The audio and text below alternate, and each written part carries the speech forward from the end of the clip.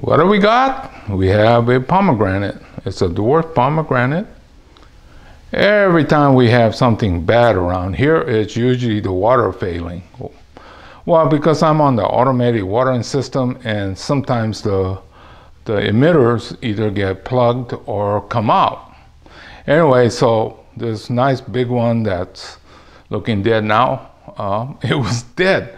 And it took, I think this is the third or the fourth year since the recovery started. So we're just working off this little bit of growth at the base, and then now we're going to try to style it so that it all fits together. Yeah, it took a while to get back to health. I had it in a well protected area for I think 2 years, and this year I took it out and put it in a lot of sun. That's why now it's starting to produce the flowers and the fruit. But initially it was just too weak to be in that situation. So anyway, so I thought what I'm going to do is trim a little bit, because I'm still working on the health of the plant. So basically I'm just going to cut off a few so that we kind of go into some sort of style, but primary focus is still on recovery. I want to make sure this thing gets really healthy before proceeding on. Okay, now one of the problems with pomegranate and other fruiting and flowering things is they're on the tip. So if you want to save the tree with the flower and the fruit, you can't cut it off. But then that's part of our styling process, right? So you always have this conflict. So typically on the pomegranate, I usually prune very heavy early and then avoid pruning now. Good example would be right here. You got 2 lines. One should be shorter. Luckily there's enough flowers there, so I am going to cut it here.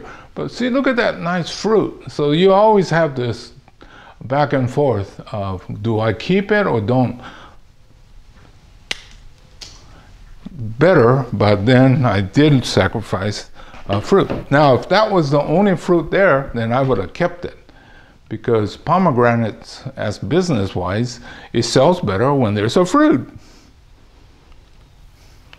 Okay, what I'm going to do now is put it back into quite a bit of sun. It doesn't get the setting sun because that's too hot, but rest of the day it's in full sun, and I'm going to feed it a little bit heavier. Well, when it's weakened, don't try to put too much fertilizer on it. It'll work against you. So I think this is now getting healthy. It's getting acclimated to the sun. So I'm going to put a fair amount of fertilizer and let it go. So I'm still working on recovery. Make sure that it's nice and healthy. And I could see by next year, probably should put this into a nice pot. And I think even that, well, typically we don't gin pomegranates. Usually we save that for conifers, but it looks like it might work. So anyway, I just thought I'd show you the update of a near-death experience pomegranate.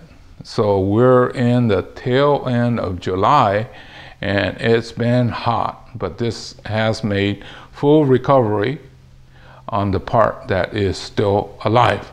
So anyway, this is Hiro saying goodbye. I'll see you again real soon in another chapter.